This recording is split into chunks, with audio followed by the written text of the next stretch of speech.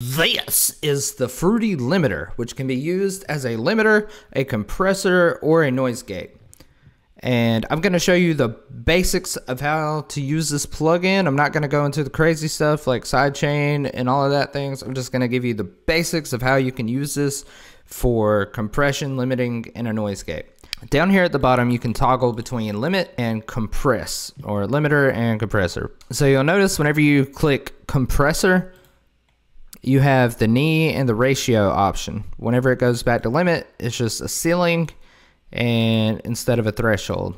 So this is basically just your standard brick wall limiter. By turning the gain up, you're going to turn up the volume of your input signal.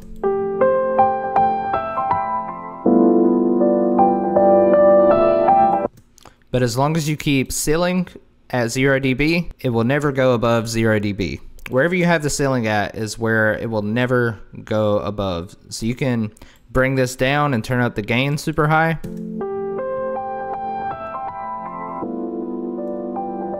And it'll give you a really crunched sound, but it will never go above this ceiling. Also, you can use the saturation knob in the compression and the limit mode and determine at what volume it's going to start applying soft saturation.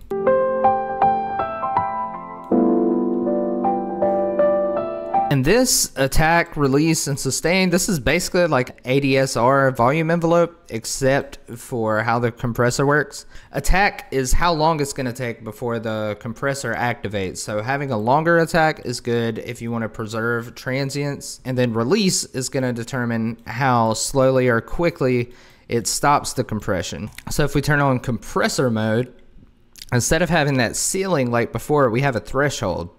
So this threshold knob is pretty much the same exact thing as the ceiling knob, except you can edit it more. This knee is going to determine how hard it compresses it. See how the line is right now? That's almost brick wall limiting, but that line would need to be equal with the threshold for that to be a complete brick wall limiter.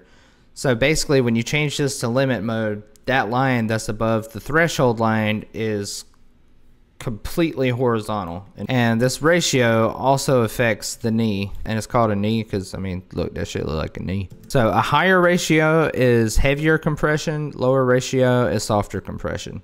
So you can just play around with that to get it how you want it. And that controls the input volume, and it's never gonna go above whatever you set the threshold at. My favorite way to use the noise gate is just going into presets and loading up noise gate, and then it kind of gets it set up for you.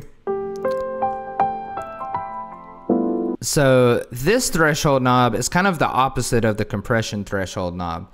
Wherever you set it at is where it's going to stop playing audio.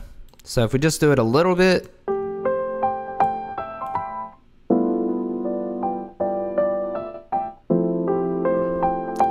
you see the audio will cut out whenever it gets to a certain volume. And this gain knob is going to control how much it mutes the audio. If you have it up all the way, it will basically not do anything.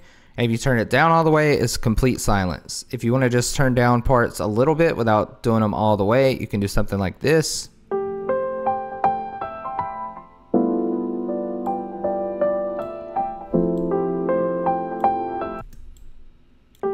And think of this release knob as basically how smooth the noise gate is going to be. If you have it down all the way, it's going to be very choppy.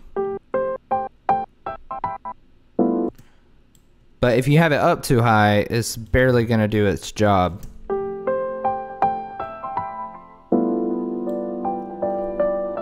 So you can just play with that to get it exactly how you want it. And that's how you use the Fruity Limiter for most cases. This video is a clip from a longer video called the ABCs of FL Studio. And if you want to see that, check the video in the descriptions. Thanks for stopping by.